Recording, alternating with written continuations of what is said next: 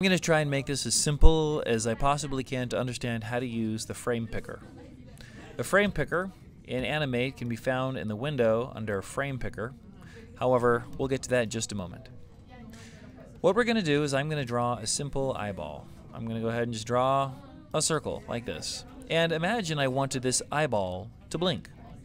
So what I'm going to go ahead and do is I'm going to go and take the arrow tool. I'm going to select my eyeball. I'm going to right-click on it and convert it to a symbol. Now the reason why I do this is because typically your eyeball is going to be a whole lot more complicated than just a dot. And to use Frame Picker, honestly, you need symbols. So let's convert to symbol. And I'm going to call it eye. And I'm going to make sure it's a graphic. Then I'm going to hit OK.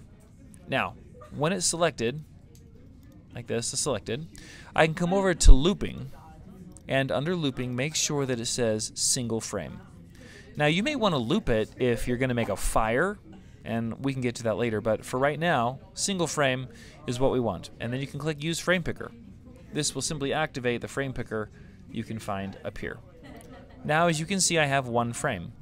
So what I'm going to do is I'm going to double click on it. Now notice right here I'm in my scene, but what happens when I double click on it is boom boom, all of a sudden now I'm in the eye. I can go back to the scene.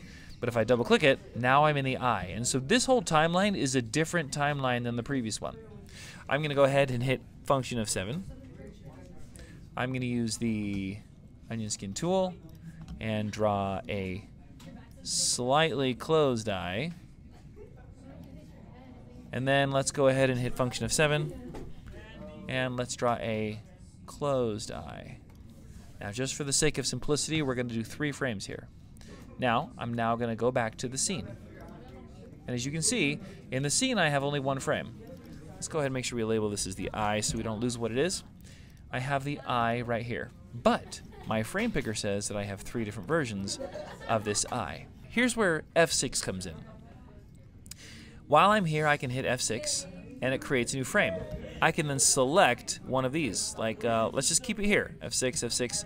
Let me hit F6 a whole bunch of times, blah, blah, blah, blah, blah, blah, blah, blah, blah, blah. So if it's 15 frames a second, that's 1 second. I'll take it to like 30, which is like 2 seconds. And then let's start a blink. So now I'm going to click this one. And I go F6, click this one, F6, click this one, click F6, and then open again. And keep the F6s going. Boom, boom, boom, boom, boom, boom, boom, boom, boom. So now, if I go back, let's take this off, and I play it, you'll see that I have an eye with a blink. Just like that. Very simple. And I can add that blink anytime I want to simply by clicking on my